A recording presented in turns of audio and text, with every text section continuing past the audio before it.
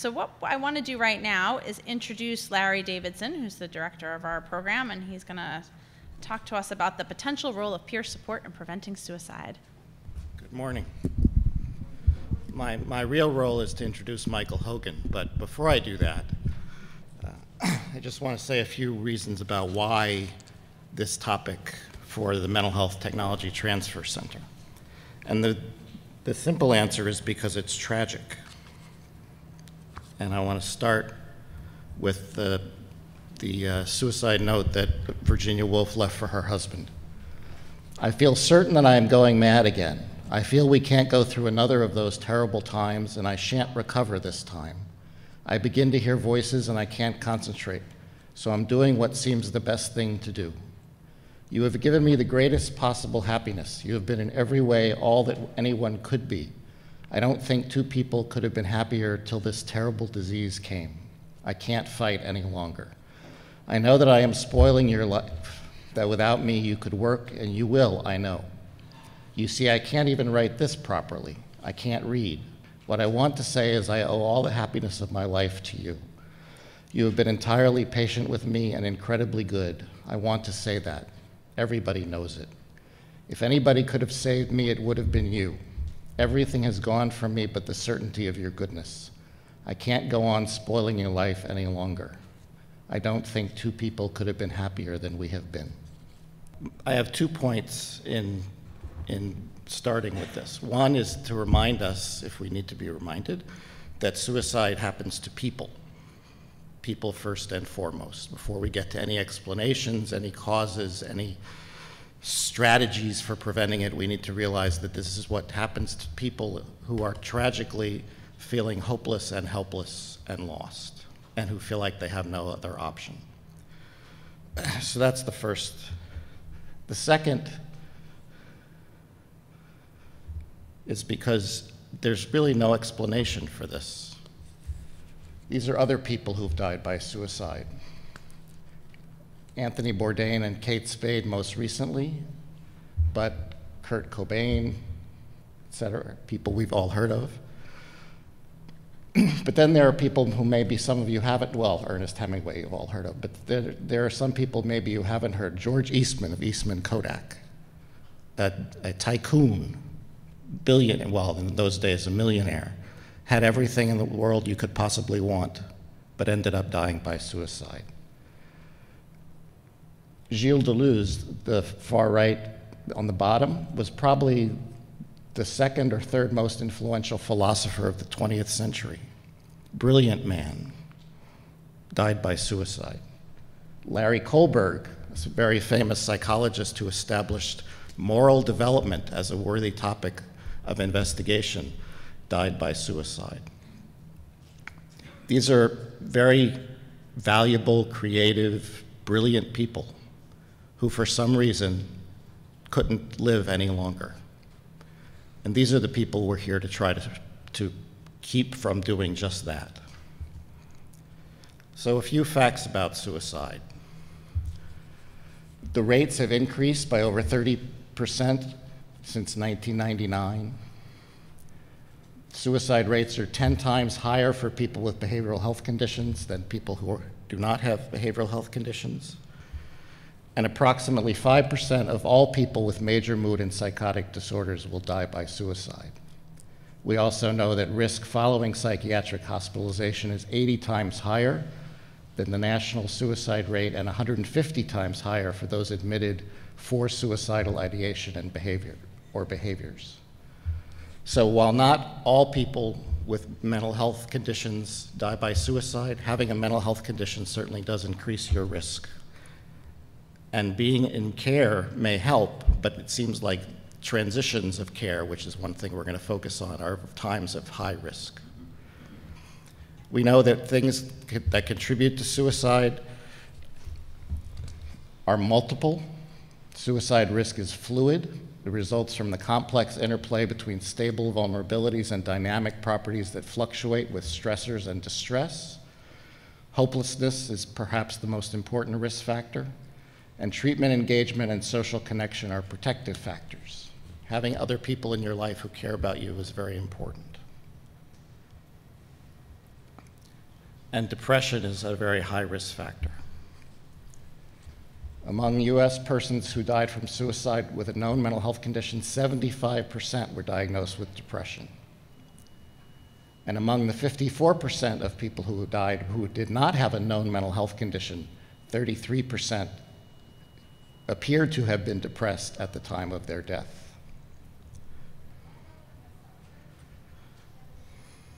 I'm going to skip this. Why peer support? Why peer support? Well, for one reason, well, there's a number of reasons, but first of all, the first thing we did when we received this Mental Health Technology Transfer Center grant was to do an environmental scan of what was happening in New England and what the needs in New England were. And the first thing we discovered in relation to suicide is there was a lot of suicide prevention work already going on, and you probably know about this better than we do because we're just learning about this now. But one of the areas that did not seem to have been developed yet was that this could be a role for peers. And that's an area where we have particular expertise in our mental health TTC. So we figured if anybody in the country was going to look at the role of peers in preventing suicide, we were best positioned to do so. We also have the Western Massachusetts Learning Collaborative, who has a tremendous expertise in that area to build on. We also know that peers can produce at least equivalent outcomes when it comes to traditional outcomes, but in the area of recovery-oriented outcomes like increasing hope, empowerment, and engaging people in self-care, peers can be especially effective. We know that people often feel more open, accepted, and hopeful when working with peer supporters than with traditional providers. And we do know Paul Pfeiffer at the University of Michigan has been the first to try to deploy peer staff in preventing suicide, and it seems to have tremendous potential. So the model that we're working with is theoretical framework that we're having so far. This is where we're starting, is that the psychosocial factors most linked to suicide are loss of connections to others, a loss of a sense of self-worth, and a loss of hope. And these are areas that peers can be particularly effective in promoting community inclusion, in providing empathic support, which validates people's lived experience, and cultivating a sense of hope. So in closing, for my introductory comments, we're hoping to develop a learning collaborative on preparing the lived experience workforce to target prevention of suicide during transitions. Initially, we're going to target adults. It's important that we state that up front. In the future, we hope to be able to address children and youth as well, but we're starting with adults. And we're looking for partners, both in terms of expertise and leadership, and agencies who deploy peers who want their peers to be trained in the approach that we will be developing with our partners.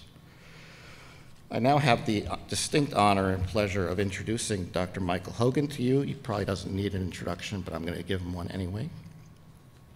Dr. Hogan served as mental health commissioner in Connecticut, Ohio, and New York over a 25-year period, and chaired the President's New Freedom Commission on Mental Health, which came out with its final report in 2003 under the Bush administration. That report has been crucial in establishing recovery as the overarching aim of all mental health services, and we owe Dr. Hogan a tremendous amount of gratitude for shepherding that through the process, the federal process.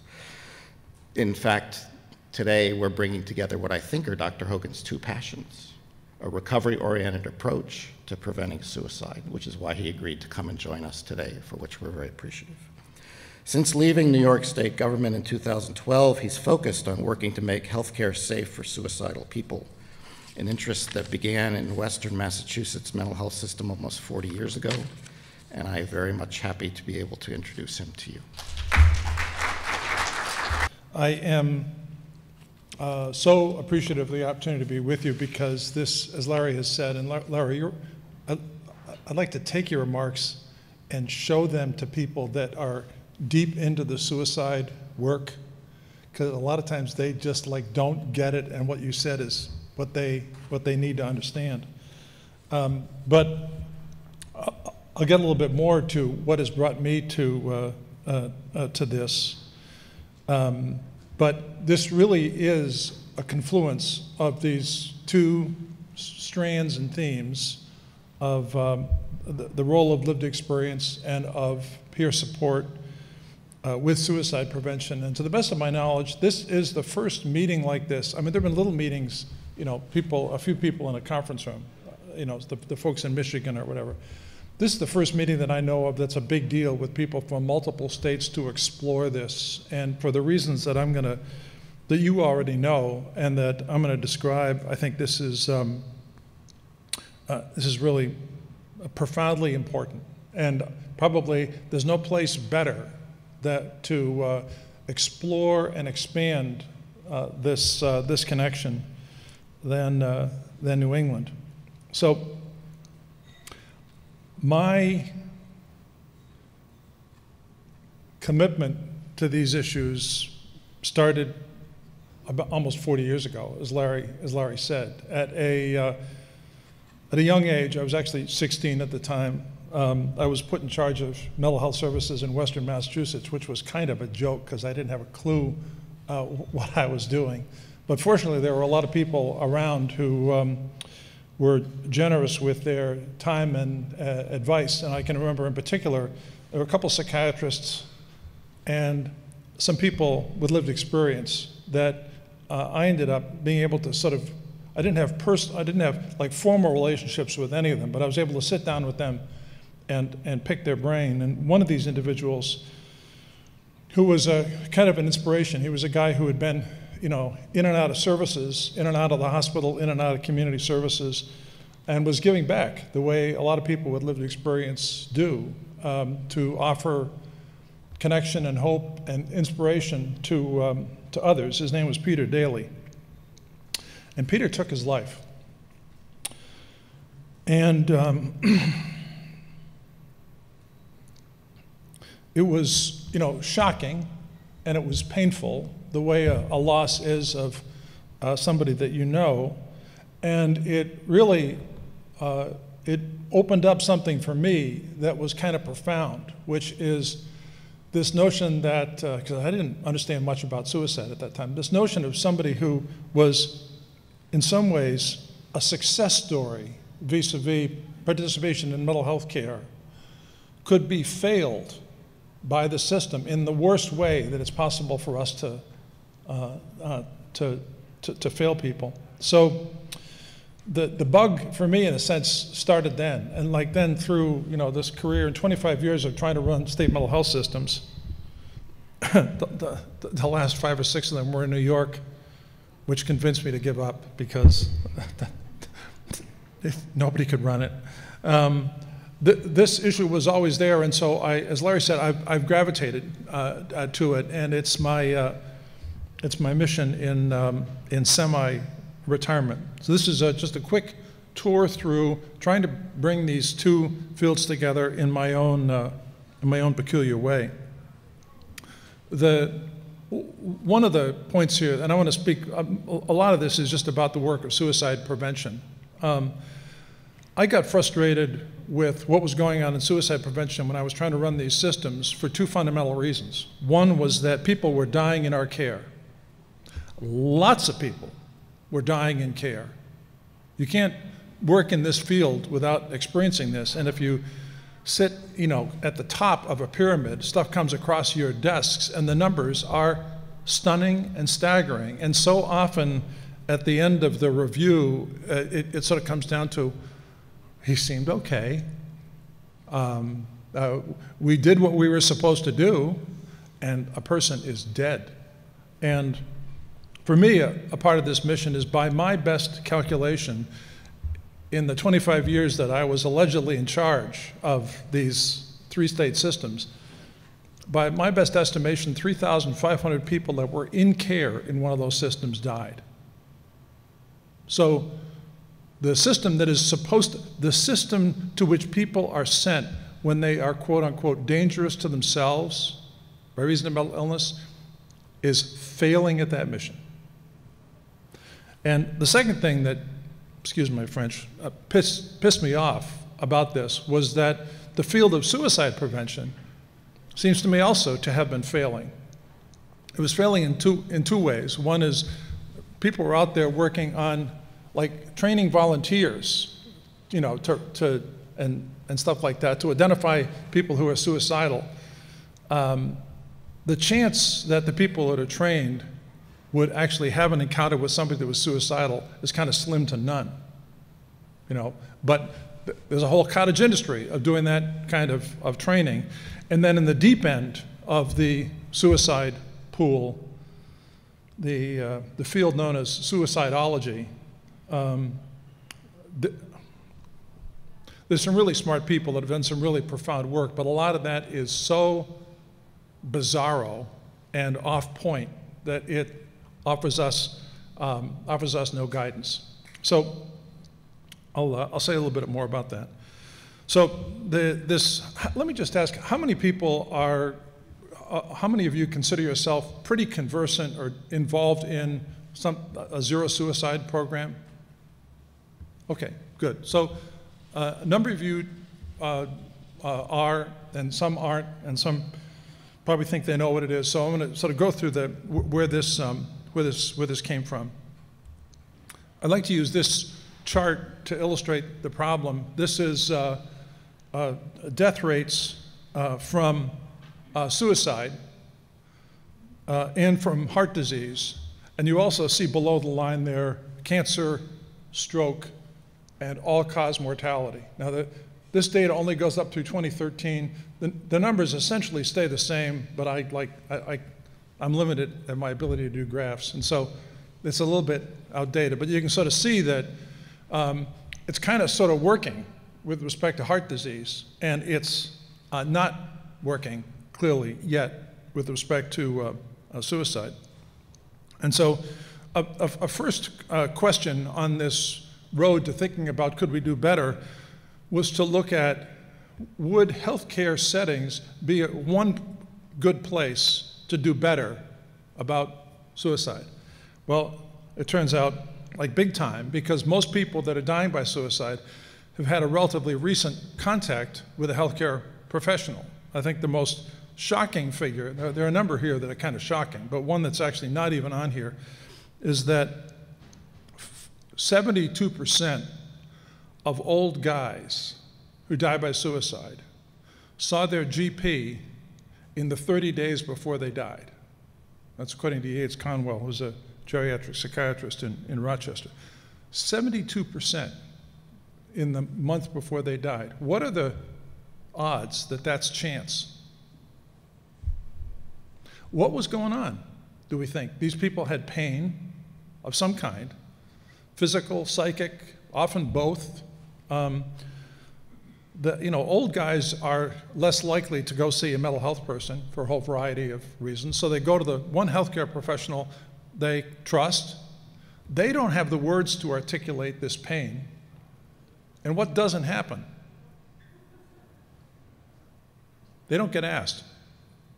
And so they go there with the pain. They don't get any relief from the pain. And a month later, they're dead.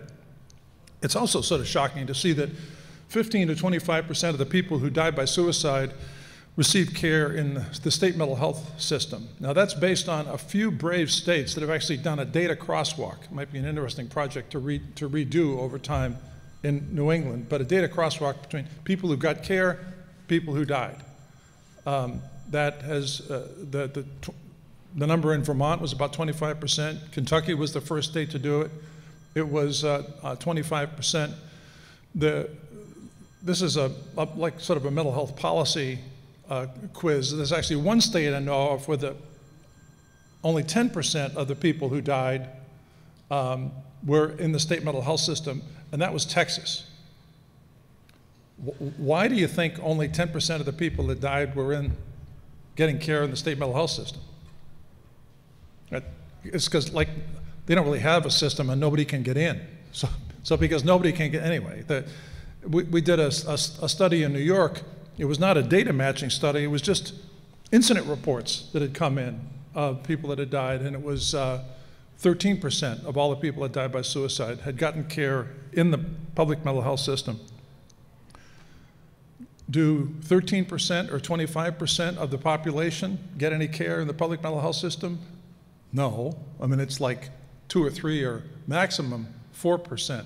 So again, this point that the system that's supposed to be taking care of people is failing in this way. And so you see it in the bottom. I think that the places where peer work focused on this problem can be really impactful across the state mental health system in emergency departments. And the reason why my last number there has a different, it's still shocking, but a different number than the one Larry used, it was just a different study. This is an international study looking at rates of suicide and finding this incredibly high risk, not before people get in the hospital, but after people get in the hospital. So this frame that I introduced of how to make suicide care more like heart care, well, like for one thing, you have to do more. And I think a really good example of that is just to compare, the last time you were at the doc, did they check your blood pressure? Yeah, I mean, they always do that. Did they ask about suicide? Anybody? 2, 3, 4, 5, 6? So everybody gets their blood pressure checked. Almost nobody. And 5 years ago, that would have been 0. So we're starting to make a little bit of progress.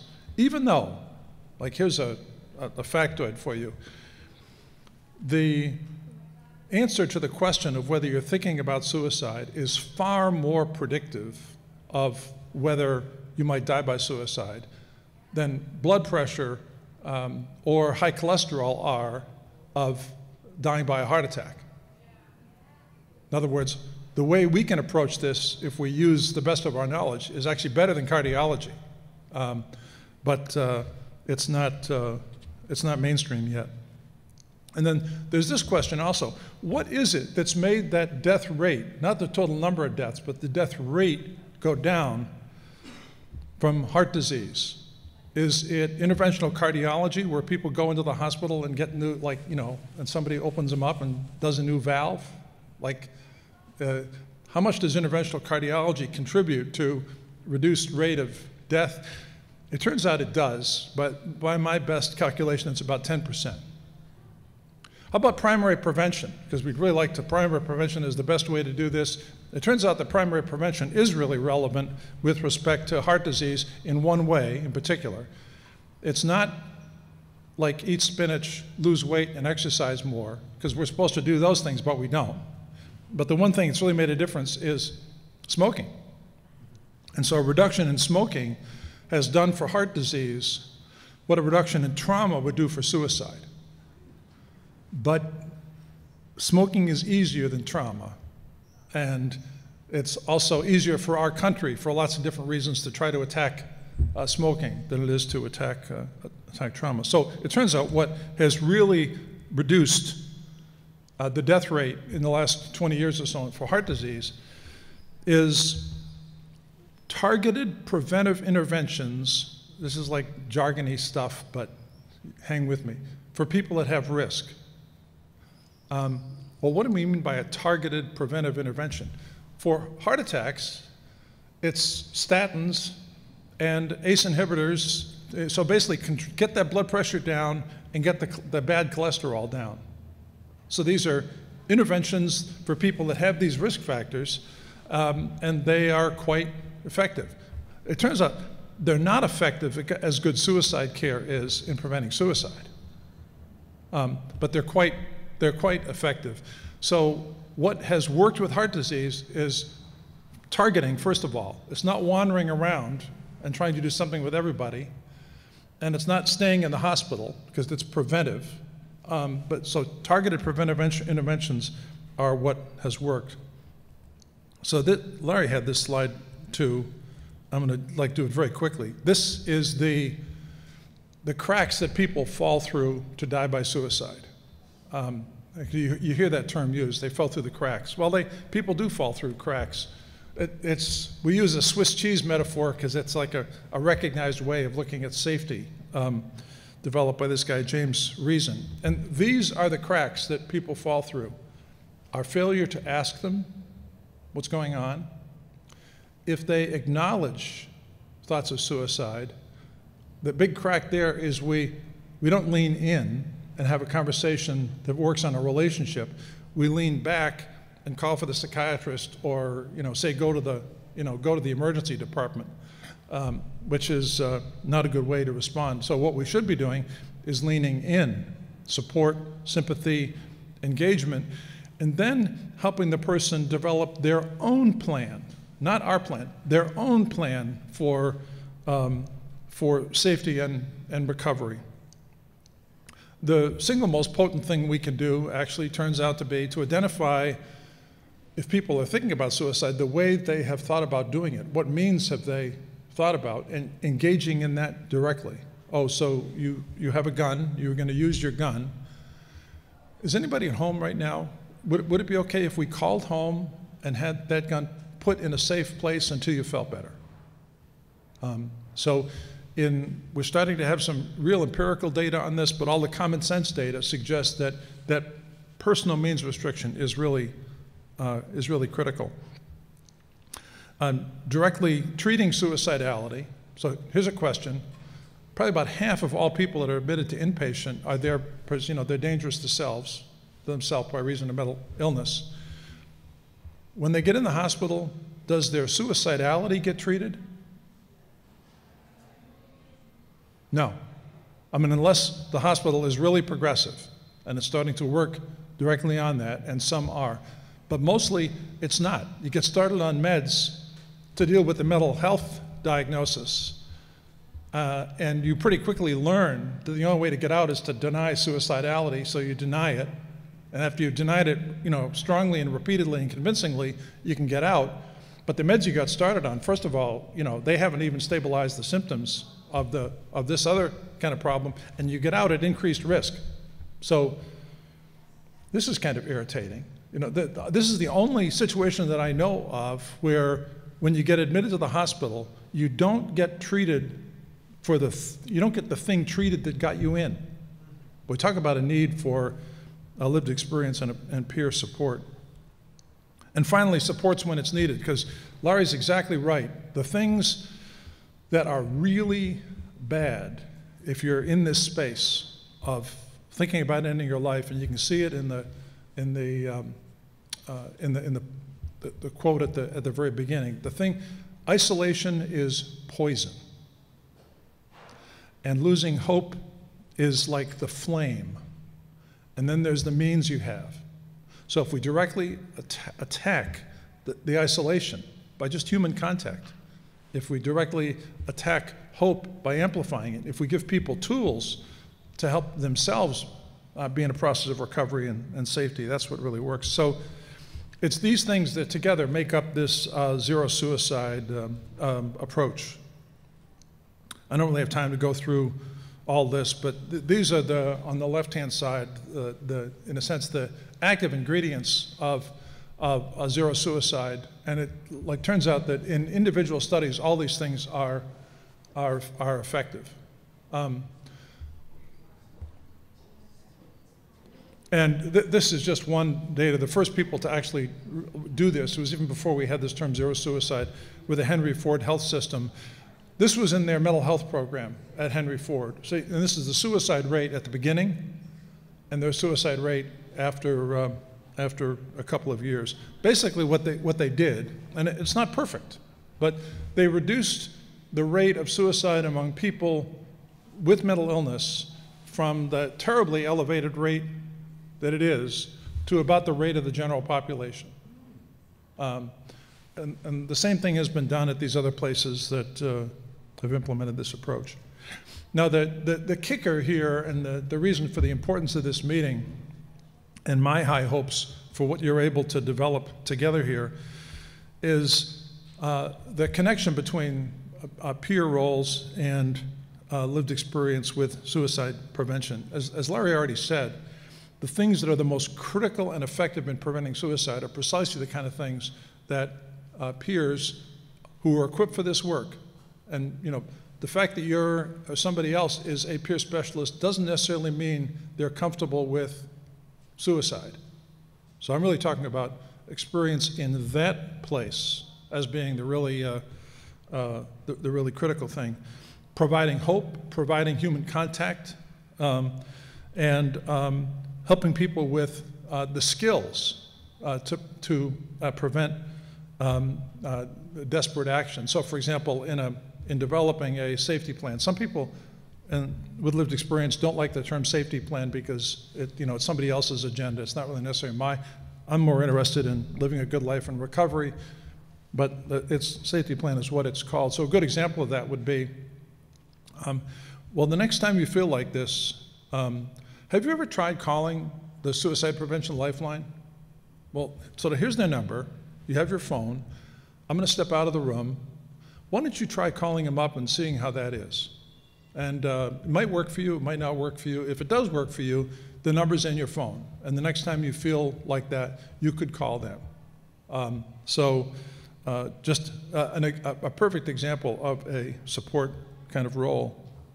And the other thing that many of you know from personal experience is that usual care, a phrase I hate, usual care is often worst for people who are experiencing suicidal intensity, which is a term from Eduardo Vega, who has had his own experiences in this space. And lived experience perspectives can repair that. So what we tend to do is we're afraid, so we contain people. We contain them in the ED. We actually contain them in the hospital because we're not really directly treating the thing that got them admitted. And since the impulse to die by suicide is often fleeting, that impulse will pass. So in a sense, you could say containment works. But then if you look at the high rates just after discharge, containment is not a good strategy. Overuse of inpatient care, meds-only treatment. There's essentially no data. I'm exaggerating a tiny bit. There's a little bit of data that Clozaril is protective of suicide specifically for people with psychotic experiences. That's essentially it in terms of data about medication treating suicidality. Medication might help with respect to the mental health problem. It doesn't help with respect to the psychic problem. So in order to do this, we got to get better at providing suicide care. We're just at the very beginning of starting to do that well, and then building in peer roles every place. I was just sort of thinking about this. Judy Chamberlain's book, On Our Own, was 1978. That's how many years ago? 41 years ago. The American Association of Suicidology established a lived experience division. When do you think that was? It was 3 years ago. So this, the energy, the knowledge that is with lived experience really needs to applied. And this is just some of the settings that it seems to me this work can be done in. And I know that the folks in Western Mass have already partnered with the D.D. Hirsch folks from LA to be doing support groups. Haven't? No, we have our own approach. D.D. Hirsch they're pretty restricted. Yeah, they insist on a therapist, and so you're doing it. All right. So you're already engaged in support groups run by people with lived experience for people that are in the middle of or experience suicide intensity.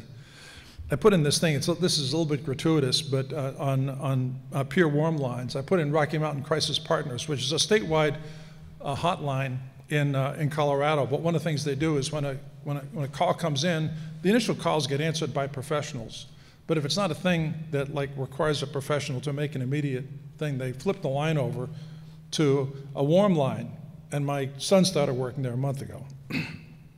That's another really big deal for me. So that's another role for peer support, and then the peer-operated respite programs that have started to spring up around the country. So this is not a comprehensive list, but a beginning list. And so this is my last slide, which I always end with for several reasons. The analogy between healthcare safety, which is horrible, and airline safety doesn't look quite as good as it looked a couple of years ago with the problems that we've had with that MAX 8 or whatever it is. But still, those planes haven't crashed in the United States. Airlines are safer than hospitals. And the reason why they're safer is illustrated by the movie Sully, if you saw that. So Sullenberger and so they land the plane on the Hudson, everybody lives.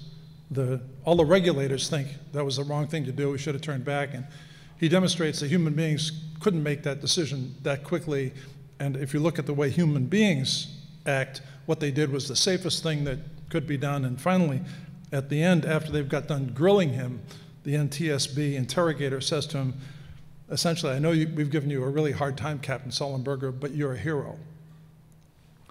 And the key thing about that for me is not that statement, it's his response. His response is, I am not a hero. I just did my job. And the co-pilot was great. And the flight attendants did exactly what they were supposed to do. And the passengers were wonderful, and the first responders were, off the charts. Everybody just did their job. That's why we're safe. And so, now everybody needs to do their job with respect to suicide prevention, but we have to redefine that by focusing on suicide prevention in a way that's going to be helpful. And one of the best ways to do that is going to be engagement of people with lived experience at every level in that process. So I end where I started, which is to say thank you for being here, for the work you do, and for this meeting, which is the first time that I'm aware of in the country that people have come together for this kind of a dialogue. So I hope that something begins and starts to spread and spreads across the rest of the country. Thanks.